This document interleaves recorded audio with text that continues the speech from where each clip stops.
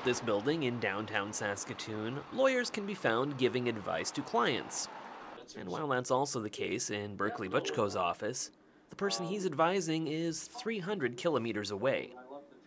Pro Bono Law Saskatchewan recently set up a program that allows virtually anyone in the province to receive advice, no matter where they are. There were a lot of individuals who were falling between the cracks because they had legal issues that legal aid maybe couldn't assist them with, or maybe they were making too much money for legal aid.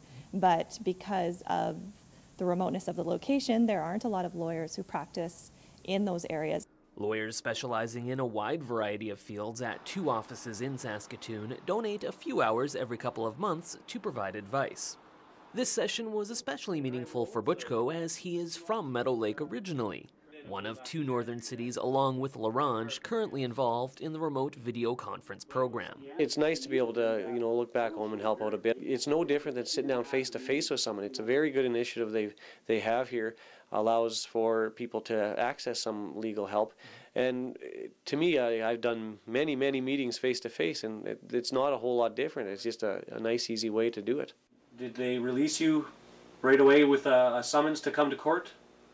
Yeah, they explained some of the procedure to me, and yeah. Butchko specializes in criminal law. For confidentiality reasons, this meeting is just a simulation. But for actual clients who find themselves in trouble and don't have access to a lawyer in person for financial or geographical reasons, the advice can make a big difference. When you're dealing with criminal law, you're dealing with some pretty important questions for people. They're can be facing some harsh consequences. And again, if they are unable to afford the legal help, it's nice to be able to give them the options and tell them what they might expect. More than 1,100 people in Saskatchewan in need of legal advice received it last year through free legal clinics, a number that is likely to rise with the introduction of the Northern Initiative.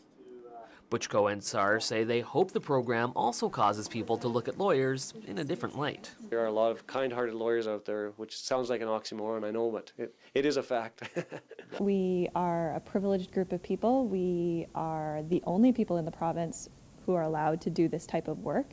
Therefore, we should give back to our community that has allowed us the privilege of practicing law.